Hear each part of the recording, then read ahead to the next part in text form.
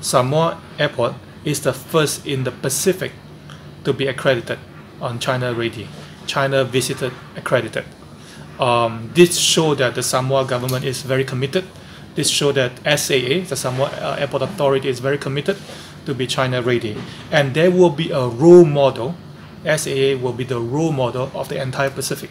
If you go to a country like Fiji or other country airports, they have very good facility, but they are not fully China ready yet. So hopefully this could be a good example for other neighboring countries that we can grow together as a region. So this will be a huge international profile for SAA. Correct. And also an injection for our tourism industry? Correct, definitely, because I think Samoa have been trying for many years to improve on the Chinese arrival.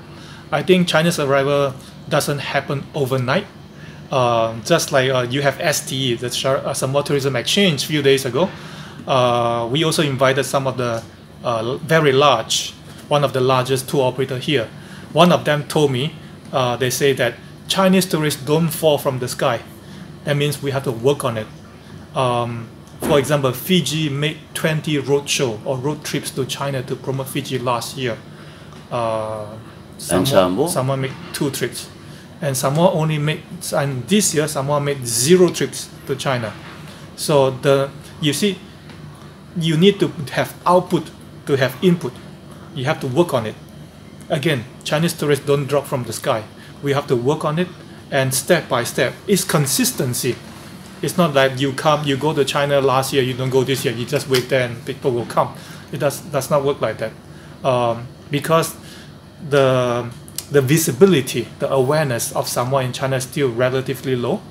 I think countries like Fiji, they took them years to work on it, to reap benefits right now. So we can learn from our neighboring country, like Maldives. It took them from 0 to 300,000.